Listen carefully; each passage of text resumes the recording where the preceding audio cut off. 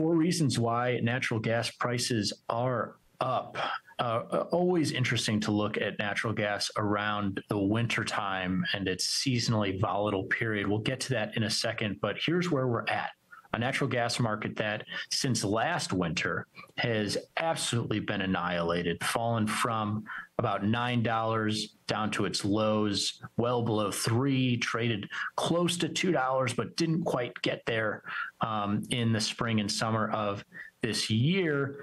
But now natural gas trading well over $3 and some of the highest prices that we've seen since February and March of 2023. And no coincidence, the timing on those previous highs and why we're seeing them now. We'll get into the seasonal aspect in just a second, but just pure price action back above $3, up more than 30% in the last 3 weeks, seeing definitely a vote of confidence here.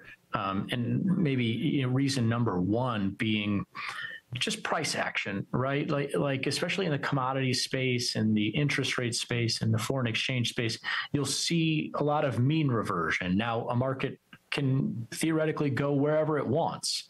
But when you're talking about crude oil or natural gas, or you're talking about 10-year interest rates, or you're talking about euro versus US dollar, these are markets that have been around for so long.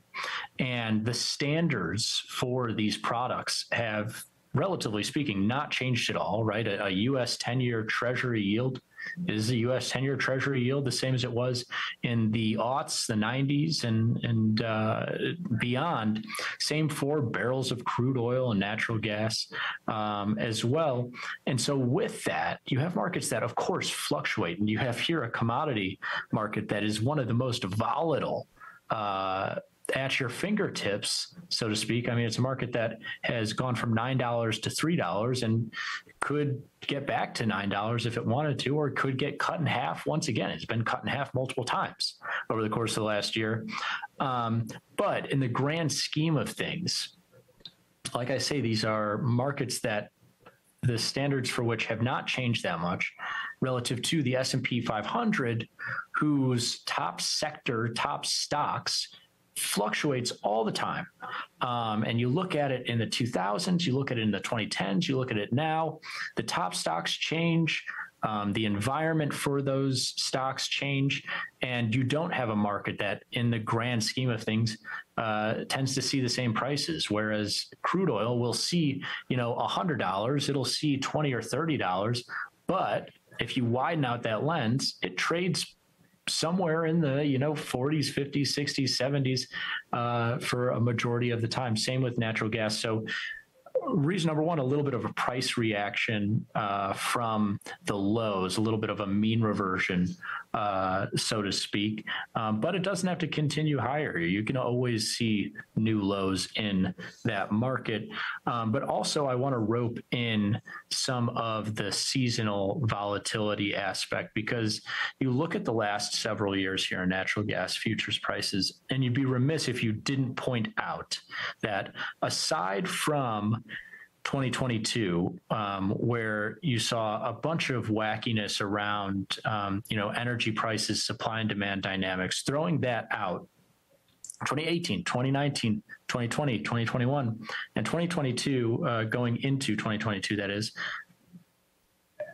we're seeing some of the greatest volatility and peaks and also troughs in prices right as those years, the prior year's ending and the new year is starting. I highlighted here some of the biggest movements of the last several years, and they're all, as you notice, if you look at that x-axis, they're all falling right before that year marker, which is telling you that's happening October, November, December of each of those years, that you're seeing a lot of volatility kick in. And that's because demand for natural gas fluctuates wildly in those winter months. What are some of the biggest uses of natural gas? Well, it's heating buildings. And when are we primarily using that type of functionality is in those winter months. And so traders of this market watching like a hawk for changes in winter forecasts, big snowstorms in large cities in the U.S.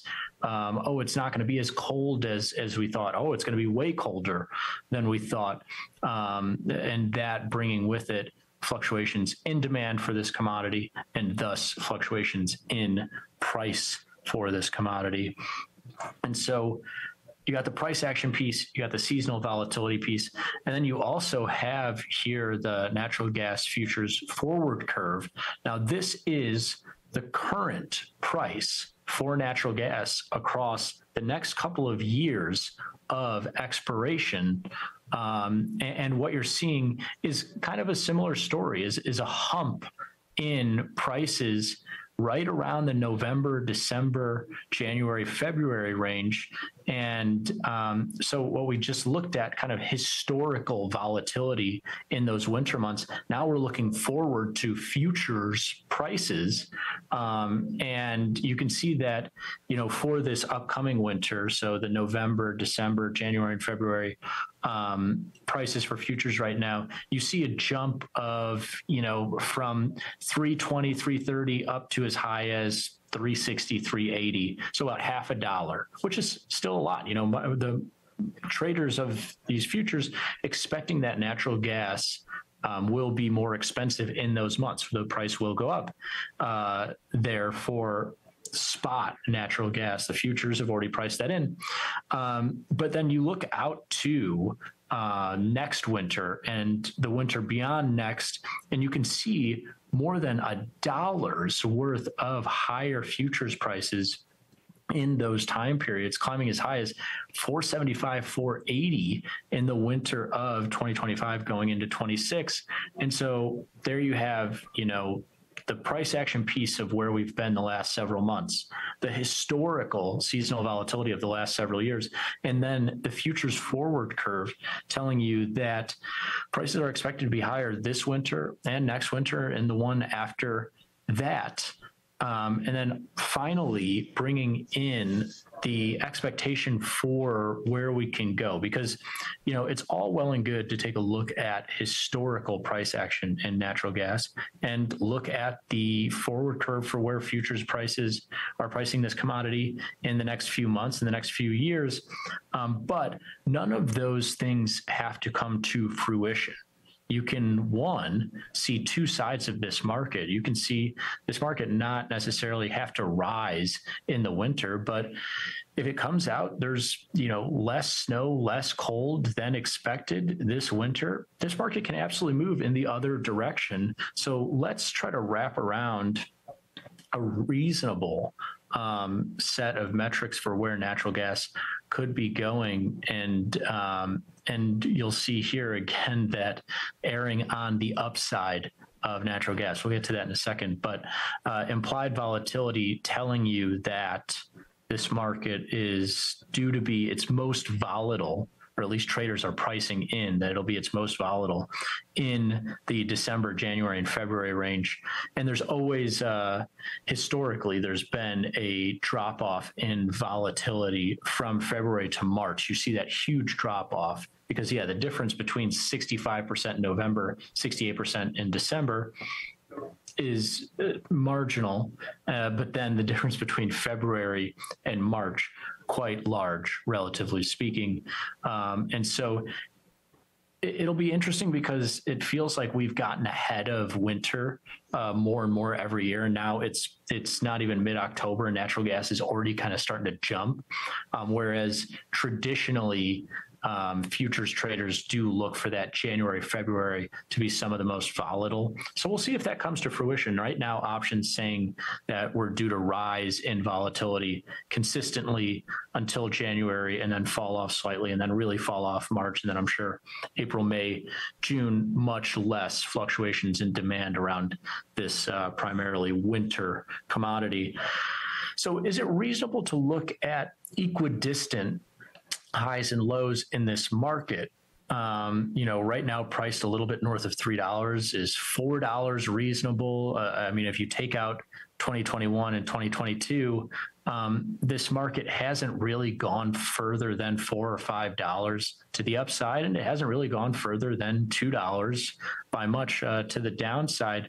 Or where is the market for futures options pricing in the highs and lows, and again skewed to the upside? Another reason why people are set up for natural gas moving higher. The 1 standard deviation options, the 16 delta options for the January 26, 2024 options expiration, is right now saying that $3 is that 1 standard deviation low and $7 is that 1 standard deviation high. Now, does that mean that the market has to go up or is more likely to go up?